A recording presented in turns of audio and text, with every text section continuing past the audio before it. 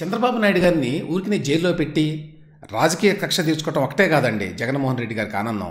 ఆయన్ని శారీరకంగా హింసించాలి, ఆయన్ని ఇబ్బంది పెట్టాలి శారీరకంగా అని చెప్పి హెరాస్ చేయాలి అనేటువంటి తత్వంతో ఉన్నాడు అతను. ఆ మేరకు చేయవలసినవన్నీ కూడా చేస్తున్నాడు ఆ జైల్లో. అందువలనే ఇప్పుడు చంద్రబాబు నాయుడు గారి ఆరోగ్యం గురించి సర్వత్రా కూడా ఆందోళన నెలకొని ఉందండి. చివరికి ఆయన కుటుంబ సభ్యులు కూడా మరి ఇవాళ బయటకు వచ్చి ఆయన ఆరోగ్యం గురించి మాట్లాడాల్సిన దుస్థితి ఏర్పడిందండి ఈ రాష్ట్రంలో. నారా లోకేష్, అలాగే నారా భువనేశ్వర్ గారు, బ్రాహ్మణి గారు ముగ్గురు కూడా స్టేట్మెంట్స్ ఇచ్చారు. చాలా సీరియస్ స్టేట్మెంట్స్ అండి. ఇటువంటి స్టేట్మెంట్స్ జనరల్గా మరి చంద్రబాబు నాయుడు గారి గురించి వాళ్ళు ఎవరు ఎప్పుడూ ఇవ్వలేదు. నారా లోకేష్ ఏమంటారు, there is an అన్డెనయబుల్ and immediate threat to CBN's life. ఆయన జీవితానికి తక్షణ ప్రమాదం పొంచి ఉన్నది. He's being deliberately harmed. ఉద్దేశపూర్వకంగానే ఆయనకి హాని తలపెట్టాలని చూస్తున్నారు. He safety is అన్క్వశ్చనబులీ at risk. ఆయన యొక్క రక్షణ పూర్తిగా ప్రమాదంలో పడింది. CBN is facing a డైర్ situation dealing with mosquitoes, contaminated water, weight loss, infections and allergies, all without access to timely medical assistance. ఒకవైపు నుంచి దోమలు, మరోవైపు నుంచి కంటామినేటెడ్ వాటర్, కలుషిత నీరండి, అన్నిటికంటే ప్రమాదం అది. అందులో అలవాటు లేని వ్యక్తులకు, జీవితకాలం పాటు చాలా జాగ్రత్తలు తీసుకున్నటువంటి వ్యక్తులకి సడన్గా కంటామినేటెడ్ వాటర్, కలుషిత జలాలు ఏమైనా తాగినా, వాటిని టచ్ చేసినా సరే వెంటనే అలర్జీస్ వచ్చేస్తాయి. అందువల్ల వెయిట్ లాస్ కూడా అయిందని చెప్తున్నారు ఆయనకి. ఈ అన్నిటి కారణంగా ఇన్ఫెక్షన్స్, ఎలర్జీస్ కూడా వచ్చినాయి. ఆయనకు ఆల్రెడీ కొంత ఎలర్జీ ప్రాబ్లం ఉన్న విషయం తెలుసు. అవన్నీ కూడా ఇంకా ఎక్కువ అవుతున్నాయి. దానితో వాతావరణం కూడా కొంత కంట్రిబ్యూట్ చేసింది అనుకోండి. సో ఇవన్నీ కూడా తగిన వైద్య సహాయం లేకుండా జరుగుతున్నాయి. అది ఇట్లాంటివన్నీ ఉంటాయి, ఏదో ఒక ప్రాబ్లము, కానీ తగిన వైద్య సహాయం ఎప్పటికప్పుడు అందించాలి. అటువంటిది జరగడం లేదు. ఇక్కడ పెద్ద స్టేట్మెంట్ ఇచ్చారండి లోకేష్ గారు. The GOAP is trying to administer steroids to him. స్టెరాయిడ్లు ఇస్తోంది జగన్మోహన్ రెడ్డి ప్రభుత్వం చంద్రబాబు నాయుడు గారికి అనేది చాలా పెద్ద స్టేట్మెంట్ అండి, పెద్ద ఆరోపణ, చాలా పెద్ద ఎలిగేషన్ ఇది. స్టెరాయిడ్స్ అనేవి చాలా ప్రమాదకరమైనవి. స్టెరాయిడ్స్ ఇస్తున్నారు అనేటువంటి అనుమానాన్ని మరి ఈయన వ్యక్తం చేస్తున్నారు. స్టెరాయిడ్స్ ఎట్లా ఇస్తారంటే మంచినీళ్ళలో ఇవ్వచ్చు, ఎట్లయినా ఇవ్వచ్చు. ఎందుకంటే అక్కడ వాడే నీళ్ళన్నీ అక్కడవే. బయట నుంచి ఏదో మహా అయితే తాగడానికి ఏమన్నా తెప్పించుకుంటున్నారేమో తెలియదు, కానీ స్నానం చేయాలన్నా ఇతరత్ర నీళ్ళన్నీ కూడా మరి అక్కడవే. కాబట్టి ఈ స్టెరాయిడ్స్ ప్రమాదాన్ని మరి లోకేష్ గారు ఏదో పసిగట్టారు. కాబట్టి ఇది చాలా పెద్ద ఆరోపణ, చాలా సీరియస్ ఎలిగేషను. అటువంటి ప్రయత్నం జరుగుతుంటే మాత్రం దీన్ని చాలా సీరియస్గా తీసుకోవాల్సినటువంటి అంశం. బహుశా ఆయనకి ఇన్ఫెక్షన్స్, ఎలర్జీస్ ఇవన్నీ సడన్గా రావటం, వెయిట్ లాస్ అవ్వడం ఇవన్నీ కూడా ఈ స్టెరాయిడ్స్ మూలంగానే అనేటువంటి అనుమానం బహుశా లోకేష్ గారికి వచ్చి ఉండొచ్చండి. What is it that the government doctors and administration are trying to hide అని క్వశ్చన్ వేశారు. ఏంటి ఈ గవర్నమెంట్ డాక్టర్లు, ఈ అడ్మినిస్ట్రేషన్ వాళ్ళు, ఈ ప్రభుత్వంలో ఉన్నటువంటి వాళ్ళు ఏమి దాచిపెట్టాలని ట్రై చేస్తున్నారు అంటే ఏదో దాచిపెడుతున్నారు అనేటువంటి అనుమానం కూడా ఉన్నది. ఇఫ్ ఎనీ హార్మ్ బిఫాల్స్ CBN గారు, YS Jagan will be responsible అని ఒక స్టేట్మెంట్ ఇచ్చారండి. ఇటువంటి స్టేట్మెంట్ ఇవ్వాల్సిన పరిస్థితి ఏర్పడటం ఎంత ఘోరం అండి. ఏ ప్రమాదం జరిగినా సరే CBN గారికి జైల్లో, దానికి వైఎస్ జగనే బాధ్యుడు అని ఒక స్టేట్మెంట్ ఇవ్వాల్సిన పరిస్థితి. CBN లైఫ్ అట్ రిస్క్ అని చెప్పి అందరూ #ట్యాగ్ తోటి ఇవి రాశారండి.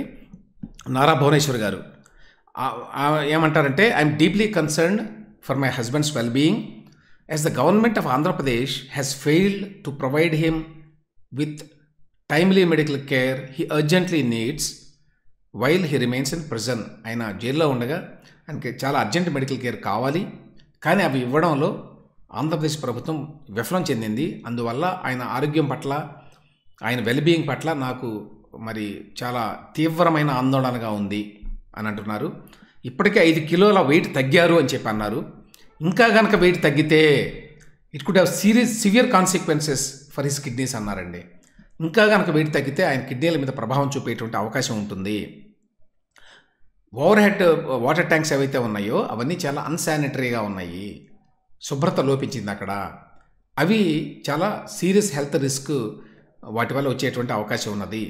సో ఈ పరిస్థితుల్లో there is a clear and immediate threat to my husband's life. నా భర్తకి తక్షణ ప్రమాదం పొంచి ఉన్నది అని చెప్పి అనుమానిస్తున్నట్టుగా ఆవిడ రాశారు. అలాగే బ్రాహ్మణి నారా హార్ట్ బ్రేకింగ్ అన్నారండి, అంటే గుండెలు అవసిపోతున్నాయి అవన్నీ చూస్తుంటే అని. NCBN Gaur is currently detained in inadequate and unsanitary prison conditions that pose a considerable risk to his health. Urgent medical attention is required as medical professionals have raised concerns about his well-being. Timely medical care is not being provided. He has lost 5 kg and additional weight loss could adversely impact his kidneys. We are deeply worried about him. ఏమంటారంటే అక్కడ prison జైల్లో ఉన్నటువంటి పరిస్థితులు ఏమాత్రం కూడా బాగాలేవు, అక్కడ వాతావరణం శుభ్రతగా లేదు, దానివల్ల ఆయనకి అర్జెంట్ మెడికల్ అటెన్షన్ అవసరము. అయితే అవసరమైనటువంటి మెడికల్ అటెన్షన్ని ప్రభుత్వం ఇవ్వడం లేదు. ఆయన ఇప్పటికే 5 కేజీలు తగ్గారు, ఇంకా కనుక తగ్గితే ఆయన కిడ్నీల మీద ప్రభావం చూపేటువంటి అవకాశం ఉంటుంది. అందువల్ల మేము తీవ్రంగా ఆందోళన చెందుతున్నాం ఆయన గురించి అని. ఇవన్నీ చూస్తే ఏమనిపిస్తుందండి, జగన్మోహన్ రెడ్డి గారి యొక్క శాడిజం అనేది పీక్స్లోకి వెళ్ళిపోయింది. శాడిజం అంటే చాలామందికి అర్థం తెలిసి ఉండదండి. ఈ శాడిజం అనేది ఈ ఫ్రెంచి పాలెగాడు అనుకోండి, మన రాయలసీమ పాలెగాడు లాగానే అక్కడ పాలెగాళ్ళు ఉండేవాళ్ళు. అతని పేరు మార్క్విస్ డి సేడ్. ఆ వ్యక్తి అట్లనే జనాన్ని హింసించేవాడు.